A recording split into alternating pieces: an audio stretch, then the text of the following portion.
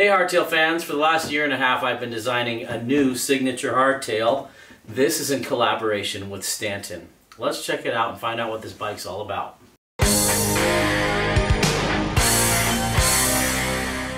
So this is the Sedona.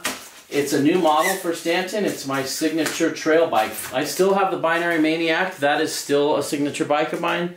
That's a titanium do-it-all 29x2.8 sliding dropout slack hardtail for riding rowdy stuff. This is not designed for riding rowdy stuff. It's not super slack. It's not meant for a long travel fork. It's meant to be great at what hardtails are best at, which is turning green and blue trails into a playground. And so I built this to have a compliant ride. I built it to be maneuverable at slow speeds. I've never owned a supercar like a Ferrari or a Lambo, but I imagine it would be rather frustrating never being able to actually get it up to speed. And as a daily driver, it'd probably be pretty terrible. I think bikes are the same way. Sometimes we buy these massive enduro rowdy sleds and we rarely take them over 20 miles an hour. Well, I think a lot of the place where people are riding hardtails, we need something more like this. It's a little tamer, a little more exciting at slow speeds. With my Patreon bike consultation service, I've worked with hundreds of people and got their input on what they're looking for in their next bike. And most of my patrons are looking more for something like this than something super rowdy and super slack to huck off stuff. But I wanted to design a bike that was my dream bike for going anywhere in the world. It can handle black diamonds, but it's really geared for the greens and blues, like flow trails and great epic XC rides and bike packing and long distance. This is a 29er. It's designed around a 120mm fork. It's got really tall stack. I like a tall front end, so it's not going to feel racy and hunched over. This is made out of 4130 chromoly steel. We got threaded bottom bracket. You'll notice kind of my signature, all my signature bikes have this completely straight seat tube that intersects the down tube ahead of the bottom bracket. There's actually a hole inside for the dropper cable to stay completely internal once it pops in here.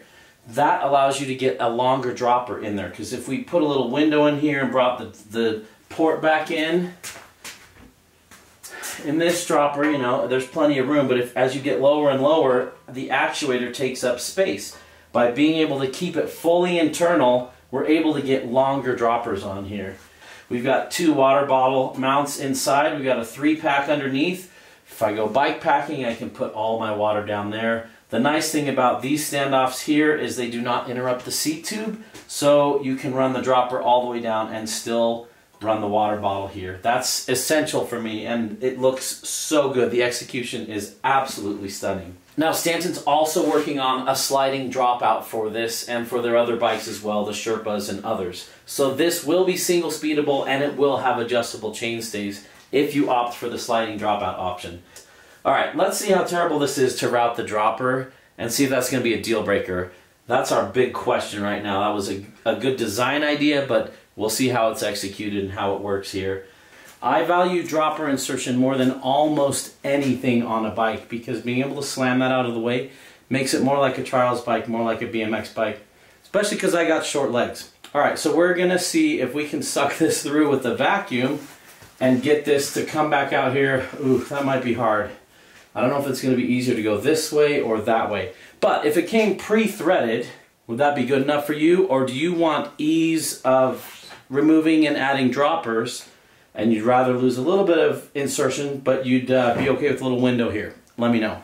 Alright, I got the string run through. That was not easy.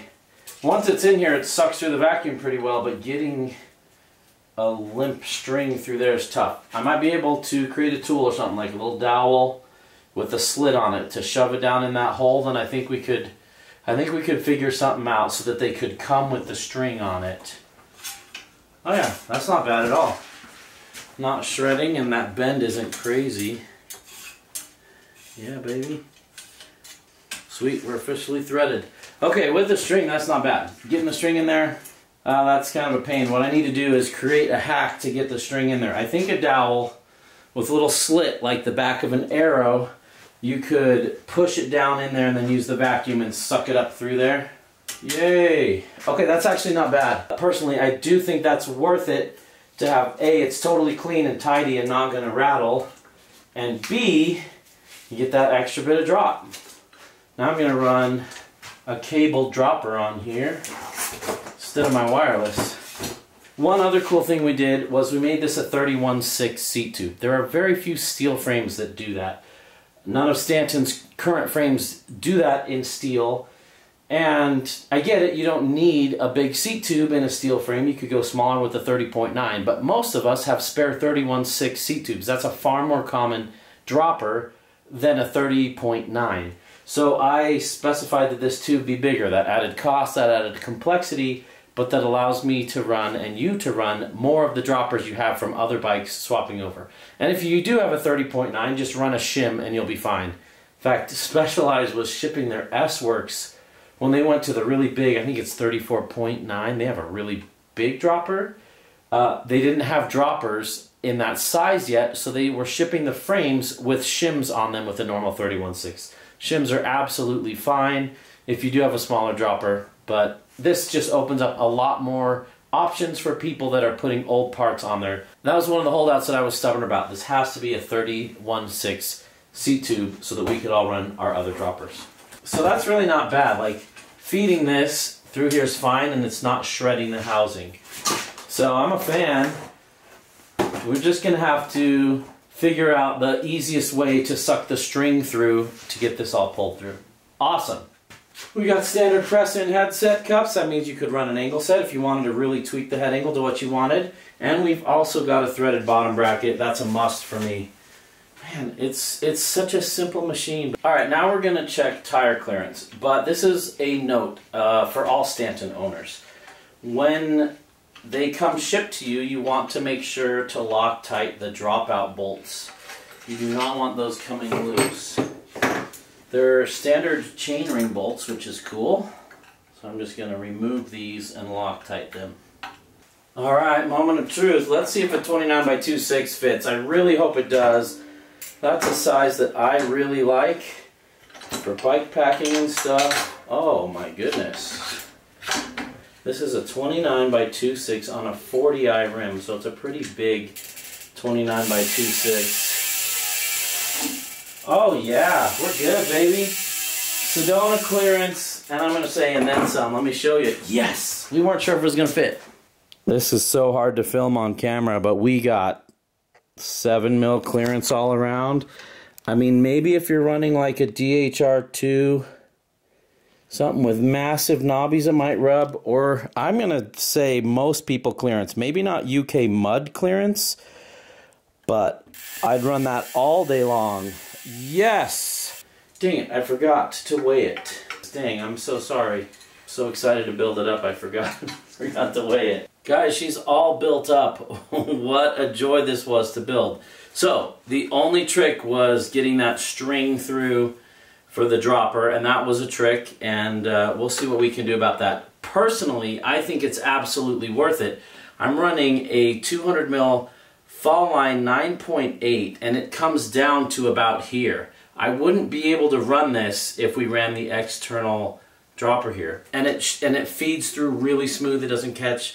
Absolutely stunning build. This has such a vintage, retro, fun vibe to it, and I think this is quite possibly the most beautiful hardtail I've ever built.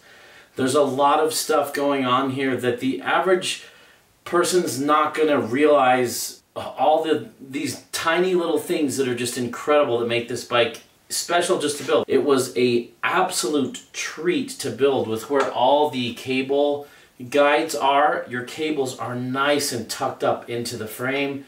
Everything routed beautifully. Bottom bracket installed great. We've got clearance for a 32 oval, which means you'll be able to fit a 34 round on here. We got clearance for 2.6. I love the way that the frame intersects with the top tube and the seat stays and does not touch the seat tube. It kind of, I'm hoping, is going to give it a little bit of that flex. This bike's not meant to shred hard or hit massive jumps or just mock through the trail. It's meant to be comfortable at slower speeds. Final build weight came in at 29.5 pounds. That was a little heavier than I thought. I'm running my heavy Paul Clamper mechanical disc brakes, and the SRAM axis is a little bit heavy, but nothing else on here is heavy. The 9.8 fall line 200 mils, a little heavier than like a 150. We've got super light Gulo composite 24-hole wheels with carbon fiber spokes. I'm running a 160 rotor rear, 180 front.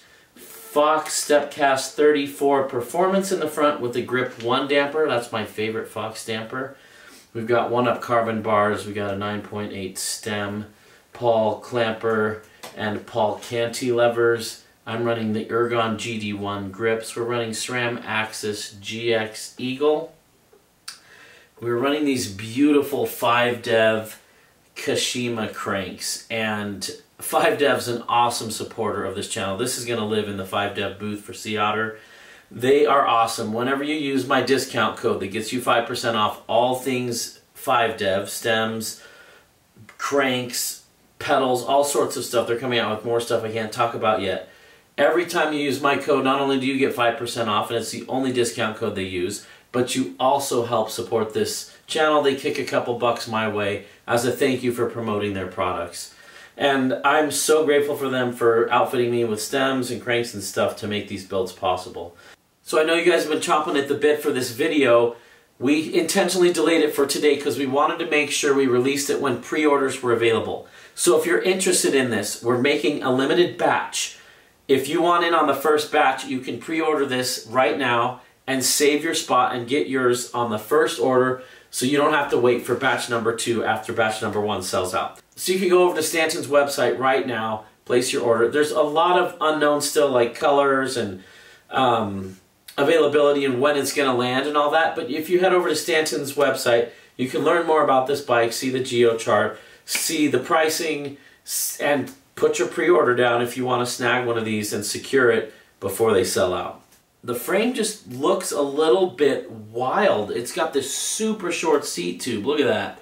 It'll still fit 2 bottles in there, and it looks long. It's actually not as long as a lot of super modern bikes.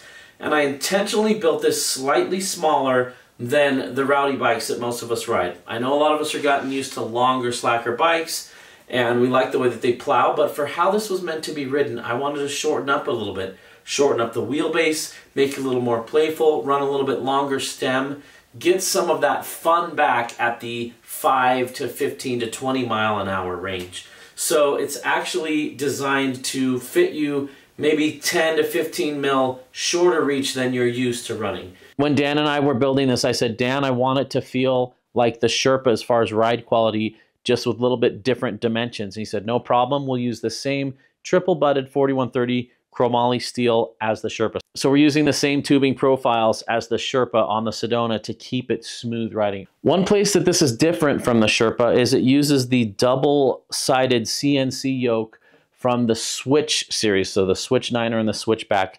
A little bit stiffer bottom bracket area. We did that for increased tire clearance, and we did that for a stiffer power delivery, so when you sprint, it really puts down power well. Now it's time to throw this thing on the geometer and get some geo measurements. Now this is the first batch out of the oven. I've never designed a bike where they nailed everything exactly like I wanted right off the bat. So we're gonna see how close this actual geo came to desired geo.